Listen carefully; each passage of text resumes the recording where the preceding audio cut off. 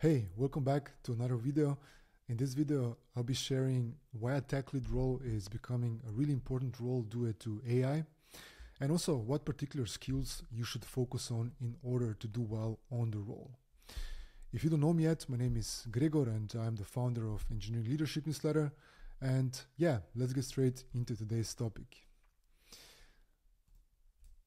Okay, let's talk about what actually the main reason is for a tech lead being one of the most important roles in due to AI, right?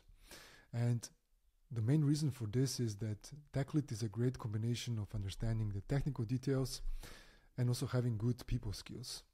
That is very important in Gen AI because human-related skills are something that is not possible to replicate. It's not something that you can replace, by any machine at current times, and it's going to take, for foreseeable future until things are going to get even close to us humans are capable of things like leadership, things like empathy, things like critical thinking, things like also pragmatism.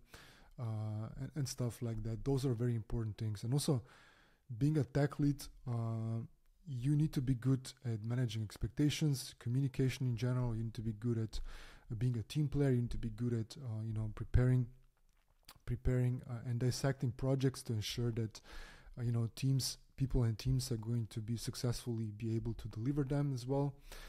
Of course, managing expectations is very important because you can do the best work in the world, but if the expectations will not be managed correctly, unfortunately, it won't be perceived that way.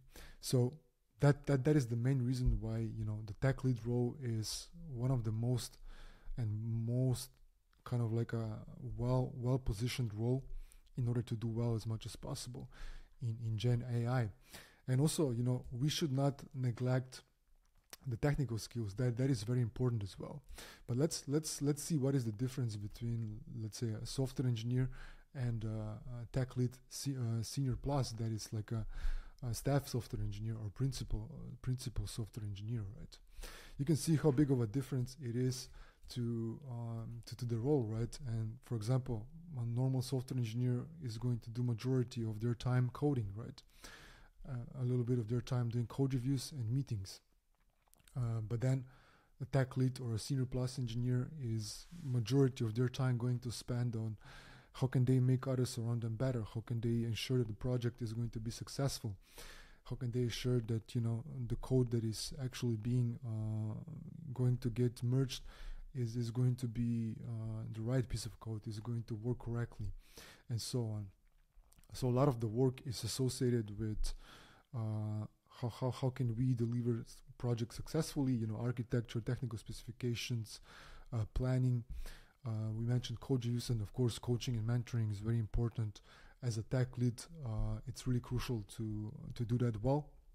And those are the skills that are really going to be crucial, because we mentioned this in one of the previous videos, is that the speed of writing code has never been an issue, right? The biggest issues has always been, communication, processes, planning.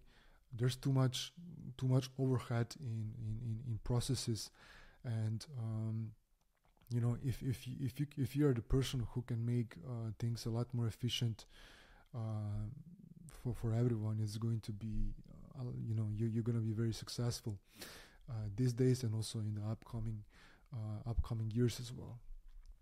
So yeah, it's a really big of a difference between a software engineer and a tech lead senior plus engineer.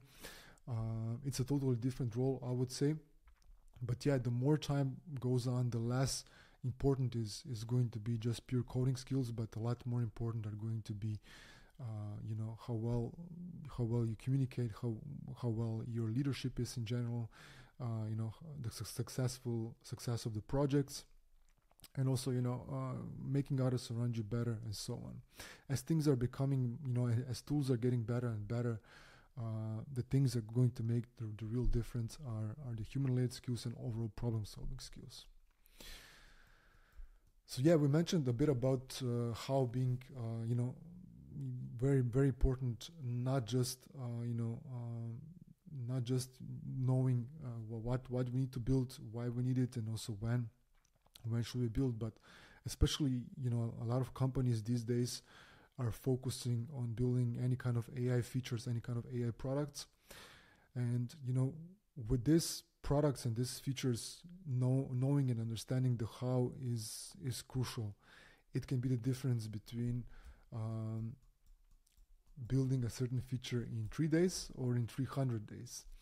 That big of a difference it is. Like, for example, if you're building a simple AI product and you're thinking that you might need to build foundational model yourself, you may get a maybe Series A funding, and then you're gonna hire data scientists, ML engineers to actually start working on this foundational model. But at the end of the day, what you could do is you can just call the OpenAI's API and you will get the results that you need in order to launch your MVP, right? That's what you need to do. But the reason is the problem comes because for example, that non-technical founder do not understand the technical difficulties you need to go through in order to build something, right?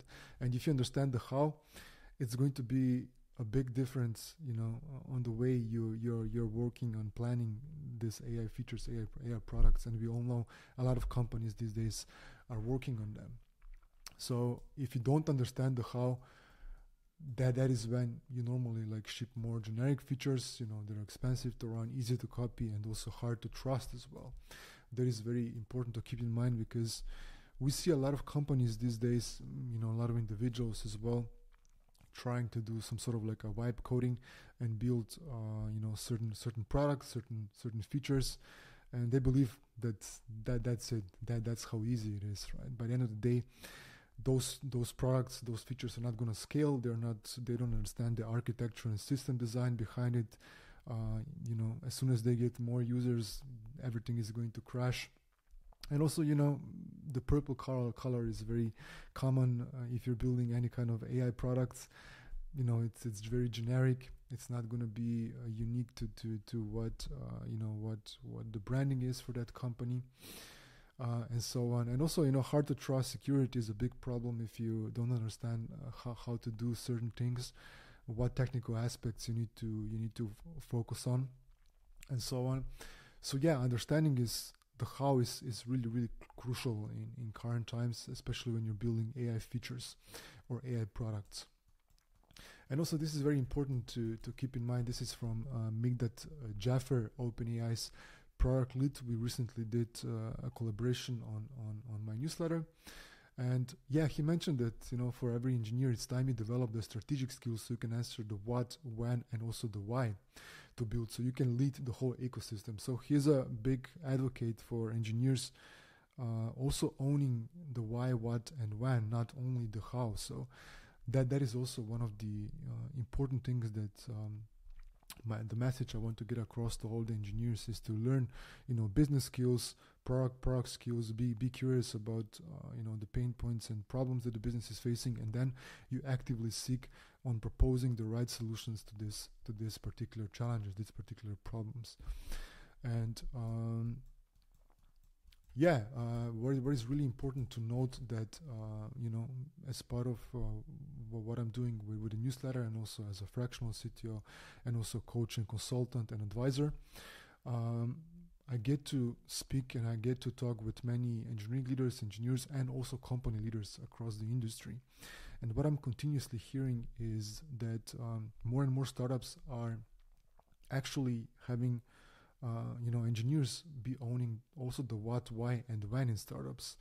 Not only how to build it and actually building it, but owning the full cycle, right? So, for example, a good example is Lovable, right? One of the fastest growing startups in Europe. They don't hire. If you check their careers page, they don't hire any product managers. They expect their engineers to be a mix of product managers and also engineers, right? So product engineer is becoming a really important role, especially in startups, and I'm hearing this in among different startups as well. Ironic thing is that Lovable is building a software that is more for non-technical people, but they hire basically only more technical people to work on their products, right? And they expect them to be more into what to build, when to build it as well, and so on, and also why we should build that as well. So yeah, that's very important to keep in mind. And two very important focus areas in GenAI for engineers. I mentioned this before: human-related skills and being good at solving problems. Those two things are crucial at current times. And as you mentioned, right, it's great that engineers are curious about the what, when, why, and also the how part, and that is all connected here. Good leadership, teamwork, good communication, being a great person to work with, empathy and overall emotional intelligence, and also being good at solving problems, being pragmatic, being resourceful. You have a network of people you can talk to whenever there's a certain issue that you get across. Obviously, you know how to utilize different tools, also AI tools as well. Business understanding, having also deep understanding of a relevant topic, that is going to be a big differentiator in the upcoming years as well, because more and more engineers coming to the industry have more and more shallow knowledge of relevant topics, and you as a engineer who have a deep understanding of a certain topic is going to be a big advantage for you. So that is very important to keep in mind. So why am I telling all of this? We're getting back to the tech lead part, which is, yes, those are the exact skills that you develop in a tech lead role. And as you mentioned before, more and more startups, more and more companies are looking for more kind of a tech leads, kind of a type of an engineers, right? Good communicators, people skills, and less important are just pure coding and technical abilities. Obviously, they are really, really important in order to, especially building AI features, AI products. You need to understand the how part really, really good, understand the constraints, understand the problems, but then at the same time, also focusing on good people skills, business understanding, product understanding. Those are going to be more and more important. And also, if you're a manager, if you're a middle manager, make sure that you also stay technical. That is my advice. And if you're an engineer, make sure to develop those good people skills, managing stakeholders, communication, leadership skills, teamwork in general, being a great person to work with. Those are going to be more and more important things as time goes on. I hope this video was helpful to you. If you like to learn more, make sure to subscribe to my newsletter. It's called Engineering Leadership. There are more than 165,000 people already reading it, and I publish 2 new articles every week. That's it for today. Thanks for watching, and I'll see you on the next one.